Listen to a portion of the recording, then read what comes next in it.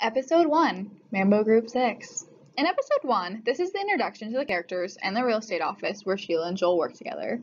Sheila and Joel are showing a house to a potential buyer when all of a sudden Sheila's stomach becomes upset. She has to hide in the bathroom where she throws up everywhere.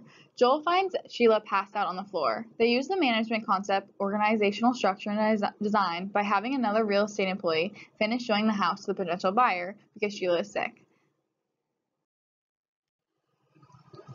You know what my favorite thing about the upstairs is? Wow, I don't feel well. Why didn't you go to the bathroom, honey? Honey, wow, are you okay? No, I need to go to the bathroom. Should we reschedule, Sheila? Yes.